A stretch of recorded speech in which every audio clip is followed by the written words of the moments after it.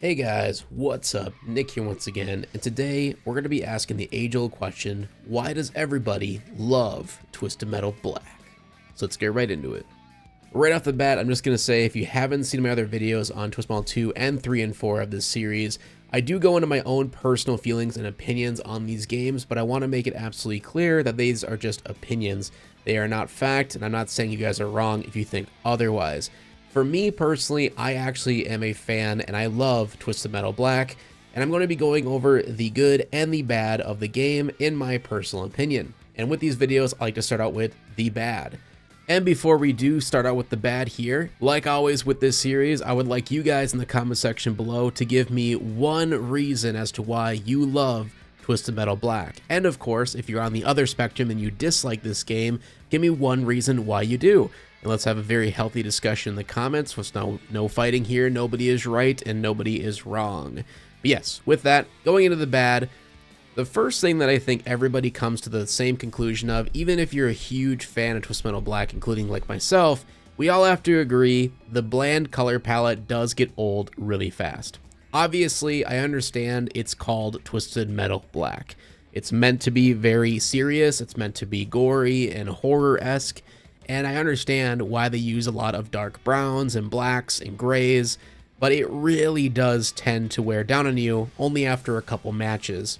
So it just would have been nice to see a little bit more variety throughout the tournament, maybe a couple levels that would have been a little bit brighter color palettes, just to give us a little bit more of a refresher in terms of the atmosphere. Kind of bouncing off of that as well, for some people, it just is way too dark and serious. Especially coming from Twisted Metal 2, which was very campy and in a lot of ways lighthearted. Yes, it had some dark humor in there, of course, but it was nowhere near serious. So going from that to Twisted Metal Black is a huge whiplash experience, and for a lot of people, it just turned them off. Some of the stories might kind of blend together over time, because a lot of them have to deal with the same revenge plot, and that can get boring. I mean, I will say some of the stories are some of my favorite in the entire series in this game, and that is definitely the case. However, it is true that a lot of them are straight up just, this guy did me wrong and my wish is to get revenge on them, and yeah, that can get kind of boring after a while. The overly aggressive AI makes a return, and they, of course, just like every other game that David Jaffe and Scott Campbell have worked on, they just straight up special spam you like crazy whenever you're around them, and that can get kind of annoying. And we all have the same issues with TM1 and TM2, so coming to Twisted Metal Black, it really is sadly no different.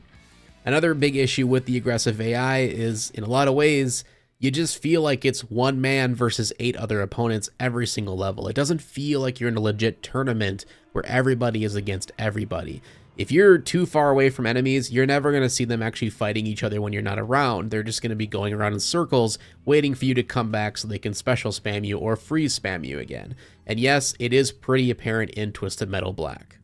The very first level in the tournament can be pretty difficult for new players and turn off a lot of people. I have witnessed this firsthand. I have a lot of friends IRL that I tried to get them in Twisted Metal, and I do think Twisted Metal Black is a great one to start out with to really throw somebody into the shark, so to speak, to get them used to the gameplay, and in my opinion, play one of the better games in the series. But it is very apparent that the first level in the tournament just is way too difficult for new players. Going against like 8 opponents right off the bat on a very relatively difficult level in terms of visibility and weapon pickups and all that stuff, it is really interesting they chose Zorko Bros as the first level. Even though I absolutely love it myself, I will say, I can understand 100% why some people might think this is a little bit too hard for a first level in the tournament. Health pickups give you literally next to nothing, which just feels unfair. Yes, there are the health bridges, which they brought back from Twisted Metal 1, which I also am not a huge fan of, to be honest with you. But that being said, they at least have those, so you can get full health if you do find those around the level. But on the other side, they also brought back regular health pickups like we had in Twisted Metal 2. And it's good to see them return. However, when you grab them, they literally give you almost no health anyway. So it's really just a big letdown. Whenever you see one in the distance, you're like, yes, I can finally get out of the red on my health bar. You go up and run and grab it, and it gives you like maybe 5% more health. And it just, yeah, they could have definitely given you more. And speaking of health, the health bars may seem a bit too small in general, and you can die really quickly in this game, especially if you're playing a weaker armored vehicle. So I do feel they should have gone the route of TM3 and 4, which gave you a lot more health to begin with. Yes, it made the gameplay sort of slow down a little bit because you had a lot more chances to survive and get away and go get health and come back to the action, but I do think it would have made the difficulty a little less severe for most people. Boss battles, in my opinion, are very lackluster. There's only 2 in the entire tournament, which is fine. We have the typical minion battle halfway through, and then we have the new Warhawk final battle. Warhawk is an ambitious final battle, I will admit that. I think it was an interesting design to have a helicopter be the final boss and not like Darktooth or something again. However, I am just not a fan of Warhawk at all. I've been notorious for saying this on my channel. I don't think helicopters or planes or whatever should be in Twisted Metal in general. And Warhawk is just a very unfair boss if you're new to the game. Like the first few times you go against him, there's absolutely no hints as to what you're supposed to do. It's just this flying vehicle that's constantly shooting at you. It has a shield, so you can't do any damage to you. And on top of that, there's these mini minions basically coming out from everywhere, shooting you with these flamethrowers and doing massive amounts of damage. And that's it. You eventually do understand. You just destroy the minion, or the mini minions, I should say. They explode and do damage to the shield of Warhawk. Do that 3 times, and now you can fight him normally. But even so, he's still up in the air, and unless you cheese him, which, by the way, you can just go sit in the middle of the level, he'll come float down so close to you that now you can actually hit him with any weapon in the game. Unless you do that, most, if not 90% of the weapons and specials in this game cannot even reach him, which is just bogus. So yeah, Warhawk, even if you can cheese him really easily like I can nowadays, he's just a boring boss. He's just a stupid, boring boss. And including Minion too, he's not terrible, but I just hate the shield aspect. The fact you have to destroy these panels all around him to get rid of the shield, and now you can finally fight him like a normal boss, it just feels cheap, unwarranted, and it's just unfair difficulty. I guess that's kind of the overall arching theme of any of these games created by David Jaffe and Scott Campbell, is the difficulty just doesn't seem to be fair for the player. The level design can be boring for some, I will admit that. I personally don't have much issues with many of the levels in Twisted Metal Black. I think for the most part they flow pretty well, but I can understand for most people they can be a little too big or just not enough going on in them, and with the color palette on top of that can make them kind of boring.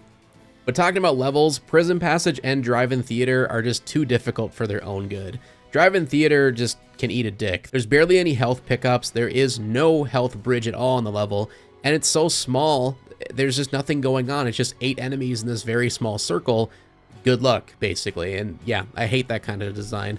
And Prison Passage, it has some cool features to it. It essentially opens up to 3 different maps if you look at it that way. It starts out in a tiny little arena versus 2 enemies, opens up to a bigger arena on a giant ship versus like 4 enemies, and then it opens up to the giant Prison Passage, which goes against like 8 enemies total. So I do like that aspect of it. It adds some variety to the game, and it really does feel like a massive battle, but it sticks out like a sore thumb, and it's too difficult, and it takes way too long to complete, for my personal opinion. Like, once you've done multiple playthroughs of this game, this becomes the level that you dread the most, and yeah, I'm just not a fan. Most of the weapons in the game don't seem to do much damage to the enemies, versus when they shoot those same weapons back at you, they do a massive amount of damage, and that can be very apparent in most cases, and that's where I feel like it's a little bit artificial in terms of the difficulty, no matter which difficulty you play on. Freeze missiles always fucking miss. I don't know why. Just for some reason in this game, freeze missiles are too slow and they barely home in at all on the enemy, and they're gonna miss like 80% of the time. I'm not a fan of the charging bridges, like I stated before, that return from TM1. I just find it really annoying when you're coming up. Let's say you're coming from the side, so now you have to drift around to get to the front to drive up onto it. And in that split-second amount of time, a lot of times you're going to get stuck or you're going to get frozen by an enemy and you can get killed easily. So yeah, I've never been a fan of these charging bridges. If they were to bring them back in a future game, just have a bridge on both sides so it's like a 4-way ramp that you can get up onto this charging pad. That's all they need to do, and it would be much better. And my last point for the bad for Twisted Metal Black is that some rain, snow, and of course motion blur effects can make it really difficult to see at times. And this is even more apparent if you're playing on like an old CRT TV like back in the day when you didn't have HDMI or any of these new LCD displays.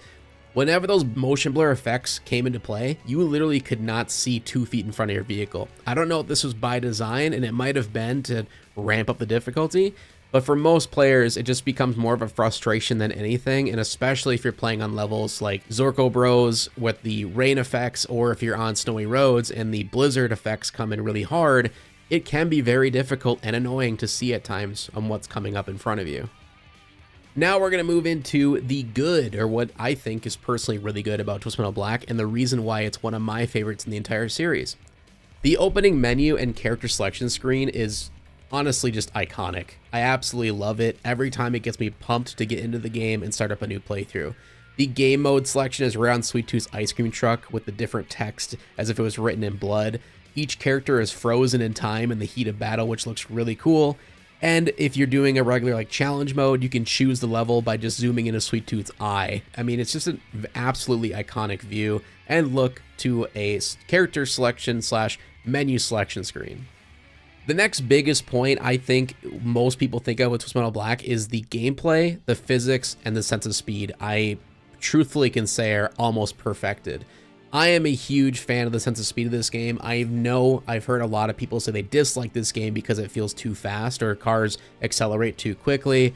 Whatever the case may be, I think it's actually a benefit to the gameplay and makes the game feel more frantic than ever before, but still to the point where you have good control of the vehicles and the physics make sense to where you don't feel like it's too wonky or out of your control as the player. I just always feel completely in control when I'm playing Twisted Metal Black, and that's why I love this game for what it is. And that fast sense of speed really makes these large levels not feel so large or like too empty or void of combat because of how fast every character is, not just yourself.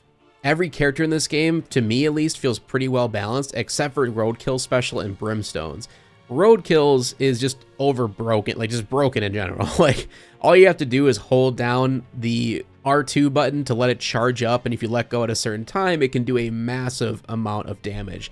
And the funny thing is, if you ever go against Roadkill in the tournament mode, he for some reason always hits you at that max amount of damage, and it's annoying as hell. Whereas Brimstone is on the exact opposite spectrum, where his special is not only difficult to hit people with, but once you do, it barely does any damage anyway. He should have definitely had a buff. So that's really my only 2 gripes with the balancing in the game. I know some people can make arguments for some other characters where they feel they might be too strong or too weak, whatever the case may be, but I think for the most part, everybody's pretty balanced in their own right, and cars do feel pretty different from one another versus their handling, their speed, their armor, you name it. No car feels the same as the other. I also am a huge fan of the horror and dark atmosphere. I know I said earlier that is a detriment to the game in certain ways, and I do still agree with that, because I think a lot of people were really turned off when this game came out because of that overly serious and horror aesthetic, and of course the mature rating, where Twisted Metal 2 was way more accessible to more people. And I think that is probably the way they should probably go for a future game, is more towards that more accessible atmosphere.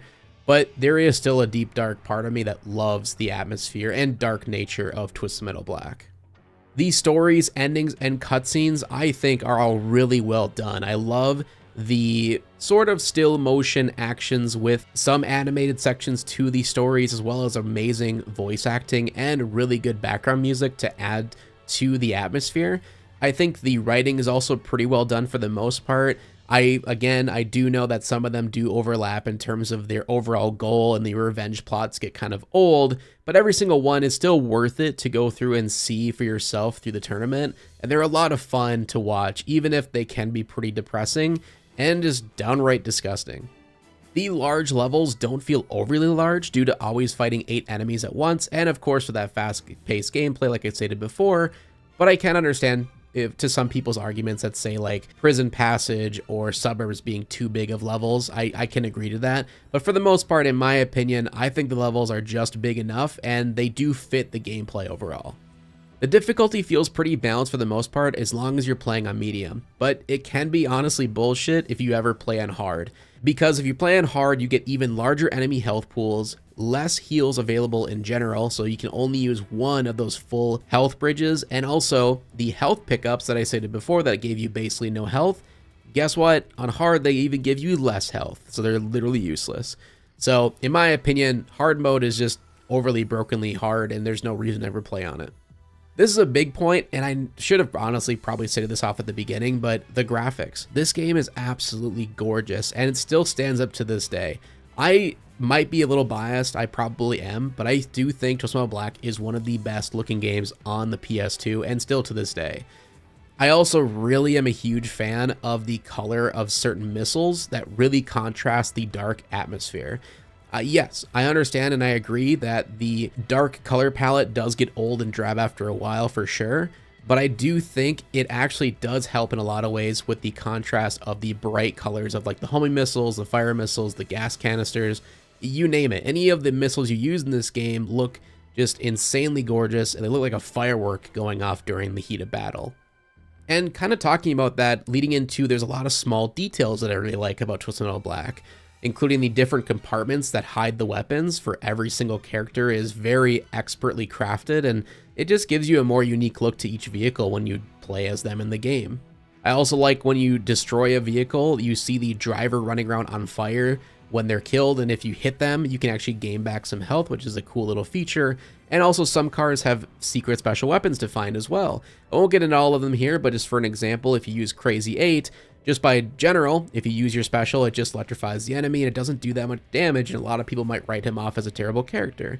However, if you triple tap one of the directional pads in the direction of the character you're about to fight, rapidly tap the L2 button to use your special weapon, you can do an insane amount of damage with his taser. And that's just one of the cool ways you can find different things to do with your special weapon that some other characters also have hidden within the game. The original soundtrack is also incredibly haunting and beautiful. It's very riveting, and it really makes your blood pump like crazy during like boss battles, or if you're just in the heat of battle. And then they also have a lot of atmospheric soundtracks that cut in whenever you're away from the action for a little bit, which I think is really a neat touch. Yes, this was implemented in Twisted Metal 1 way back in 1995, but I think they perfected it here, and I absolutely adore the soundtrack. The creativity of the character and car designs. I mean, this is a huge point and a big reason why people really remember Twisted Metal Black. I mean, Crazy 8 was an amazing addition with No Face. It doesn't really make any sense how he can even drive a car, but who fucking cares? He looks badass. Sweet Tooth's mech vehicle, yes, it's kind of over the top and he might be a little overpowered, I will admit that, but god damn, he's just super cool, a lot of fun to play, and I have really no issues with Sweet Tooth, and he's by far my favorite design in the entire series. Darkseid's design, I love the car in front of the semi. It just looks super like gritty, and it just fits Twisted Metal so well. Warthog's design is probably one of my favorite vehicle designs in the entire series. Axel's design is just super brutal with his legs dragging across the ground. Brimstone, I mean, with the squirming body on the front of the car that you shoot out to then blow up and repent on other vehicles. The list goes on. There's a lot of creativity in the character design here, and you gotta give him credit for that. Special weapons actually feel pretty useful this time around, and they're really fun to master. Some of them are kind of hard to use at the beginning, but once you get used to them and you figure out, like I stated with Crazy 8s for instance, different ways to use the special weapons, you can do a lot of damage with them in this game, and they do feel really unique from one another. Except for Brimstone. I don't know why his sucks so much. They added a lot of new weapons this time around as well, like the Reticle, Satellite, Gas Can, and Zumi are all powerful in their own right, and they're all really fun to use. I don't really have any gripes with any of the weapons in Twisted Metal Black. There's lots of secrets, character unlocks, and level unlocks found in almost every level throughout the tournament, which makes replayability very strong. I mean, just as one example, in the very first level in the tournament, if you shoot a fire missile or a homing missile at the right time, you can shoot down a plane from the sky that opens up a whole other section to the level that unlocks Yellow Jacket. That is just such a cool and unique aspect to Twisted Metal Black that I really loved to see return in Twisted Metal Small Brawl, and I really would hope to see return in a new game as well. I like when the developers give the gamer a chance to kind of explore around these levels and find secrets that they may have never known for years of playing the game. And just being able to unlock different characters that way is really a fun aspect. And then just unlock Minion is nothing crazy, it's just play throughout the entire game with every character and unlock all of their ending cutscenes, and there, now you can play as Minion. I think that's a great way to do it because it, again, gives you a huge incentive to go through the game with every single character. I also really love that lives reset on every single level. So for instance, if you were to die 2 times on the first level in the tournament, but you were to complete it and get to the second level, but now look at that, you have 3 more lives to continue into the tournament, and I just absolutely love that. It makes it feel so much more rewarding to make it to the next level, and on top of that, you can even retry from said level if you are to lose all of your lives, making the experience feel overall more fair compared to the older games, where if you were to lose all 3 of your lives throughout the tournament, you'd have to either restart from the beginning or use a level password, which again, I've always just felt like it doesn't feel right. It feels like you're supposed to restart from the beginning because they don't let your lives reset after each level. The homing and fire missiles, I have to say, they actually feel accurate this time around. The homing missiles especially, like when you shoot one of those, it's very rare when they miss their target. I do like that other things can also interfere in the path of said missile. So if there's other random NPC vehicles driving around, they can actually take the hit for you, thus protecting the enemy from your missile, and it adds more to the gameplay and realism. And I just absolutely love that fire missiles don't just feel brokenly stupid. Like, there's so many Twisted Metal games where fire missiles, for me at least, I almost never use them because they miss 90% of the time because they just don't home in enough. And I think Twisted Metal Black pretty much perfects fire missiles and homing missiles in my opinion. And one last little thing I want to add to my favorites list here of why I love Twisted Metal Black is Snowy Roads. It's just a beautifully gorgeous level. It stands out with its white aesthetic and moody atmosphere more than any other one in the entire game. I don't know whose design was Snowy Roads, but I want to just give them an extra round of applause because it's got my favorite song in the entire game. It's just so moody, atmospheric, haunting is the best way to describe it. And of course, just that white aesthetic of being up on a snowy mountain is just kind of uneasy, but at the same time just really cool. And it, again, it stands out. It refreshes your palette in a way because it just is not that gray, dreary, dark atmosphere we're so used to with every other level in the game. So yeah, Snowy Roads is just more than enough of a reason to play through Twisted Metal Black just to reach that level. So that is essentially it of my major points of why I love Twisted Metal Black, and I think I always will. I totally understand why there's people who dislike this game or they don't think it's the best in the series, and that's totally fine. I also do not think it's the best game in the series. I've made a whole video of me ranking every Twisted Metal if you want to go check that out. But with that, I hope you guys enjoyed the video. Again, make sure to leave a comment in the comment section below of what you think of Twisted Metal Black. If you love it or you hate it, let me know why. But with that, make sure to subscribe so you don't miss the next one, and we'll hopefully see you in the next one. Peace out, everybody. Thank you guys so much for making it to the end of the video. Before we head out, I want to give a huge special thank you to our channel members. These are amazing people who are wanting to support the channel and the content here. And if you want to do the same, you can click the little join button underneath every single new upload. And in becoming a channel member not only supports me and the channel, but also gives you a ton of perks in doing so, including early access to new content and being a part of exclusive polls and information that other people would not be able to access. So, I hope you guys enjoyed the video. Thank you again so much for the love and support, and we'll hopefully see you in the next one. Peace out.